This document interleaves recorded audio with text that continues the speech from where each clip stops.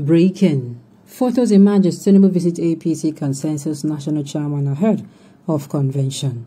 Welcome to the news and thank you for tuning in to listen.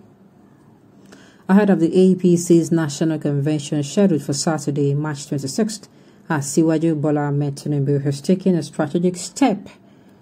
Tinubu, who is a presidential aspirant, paid a solidarity visit to Senator Abdullahi Adamu on Thursday, March 24th.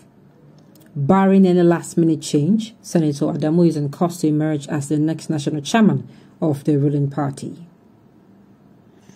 Asiwaju Bola Ahmed Tinubu, the national leader of the All Progressive Congress APC and presidential aspirant, has paid the solidarity visit to Senator Abdullahi Adamu on Thursday, March 24th.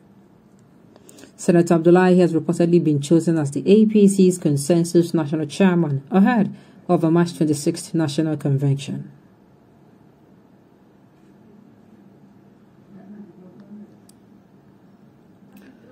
Meanwhile, the leaders of the ruling All Progressive Congress APC in Kosofe Federal Constituency area of Lagos State have declared the support for the presidential ambition of a national leader of the party, Tinubu, in 2023.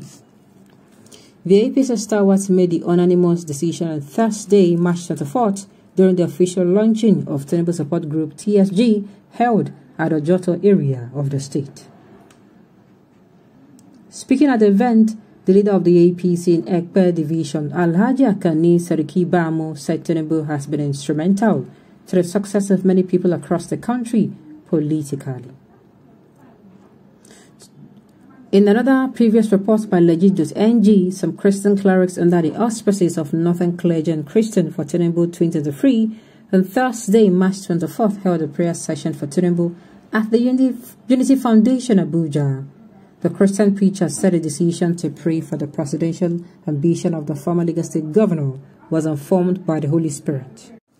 They offered prayers for the will of God for Senator Tinubu's presidential ambition to come to fruition at the rally, which was also well attended by their followers. Well,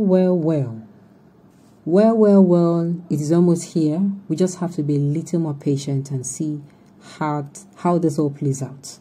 All our worries, all our analysis, everything, we're going to know whether it makes sense or it don't make sense in just a few hours to come. After the convention, then we can now start looking at the primaries.